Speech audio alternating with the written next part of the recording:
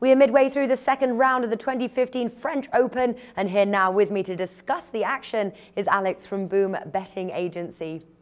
Now, Roger Federer again won in straight sets, though he was forced into a tiebreak against Marcel Granollers with what appears to be a favourable draw. How deep do you see him going?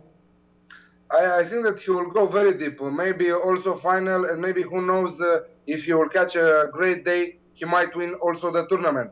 The tiebreak was a relaxing one, ended 7-2 for Federer, but Federer, the master of the backhand, with one hand, played an awesome game. The players that have him as an opponent, they usually give their best tennis, and also Granollers did the same. But the experience said the word, and Federer went through the next round with no stress at all. Yeah, okay. Now, how has round two been for you so far as betting-wise goes? Have you had any shockers or have you made lots of money? Yes, there were some shockers also. I wasn't expecting Fabio Fognini to lose the game with Benoit Paire in straight sets.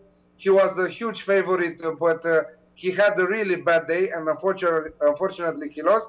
Benoit Paire is gaining strength after the problems of health from the past couple of months, and now he's trying to show that he's a really good young player, and in the future we will hear more about him. Now, during the competition here, you've been providing us with tips. What tips have you won, and where have you made money with those tips? The best money from this round were the wins of Gilles Muller over Paolo Lorenzi, priced at 1.8. It was a long match on 5 sets, but Gilles Muller win on the decider. And also the number of games over 37.5 at Wawrinka's match against Dusan Lajovic. Also the ones from yesterday with Djokovic over 22.5 set in front of Nieminen. So those were the biggest free wins till now at the boys. Okay, fantastic. I look forward to hearing your bets in a second, but a couple of questions to ask you first. The first one is what do you think of the matchup between Gael Monfils as a -226 favourite against Pablo Cuevas? It will not be an easy match for Gael. Pablo Cuevas is a good player. He won over Dominic Thiem, and I am sure that he will do a good match in front of the public's favorite Gael Monfils. That is a pleasure to watch all the time. This game I will play it at the number of sets. I'm sure that we will see an over 3.5 set in the match, and the odd for that is very good at 1.75. Okay. Now, apart from the competition favourites, do you have any long shots that you've got your eye on right now? Apart from Djokovic, that I think that, and also Federer, that they will, we will find them very deep in the tournament, semi-final, final, and one of them for sure, the winner of the competition. I'm thinking also Wawrinka, if he will drop the psychology problems from his head. He is one of the best players in Roland Garros now.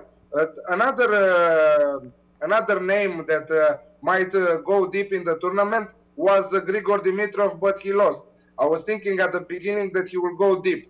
Okay, also Nadal might go as far as the semi-final, also final, but I don't think that he will win the trophy this year. Okay, and what about Andy Murray's chances right now?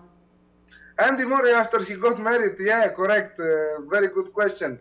I think that after he got married and he lost a few pounds, I think that he improved his speed on clay of Roland Garros, and he's playing impressive. And he won 1 or 2 tournaments on clay this year. So he is also one of the favorites. But I don't think that in a Grand Slam, first of all, on clay, he will win this year. Who knows? Let's see them in the few rounds before the second week, and after that we will predict also the winner of the tournament. All right, fantastic. Do you have any early round 3 tips then to give us today? I have 2 tips for tomorrow.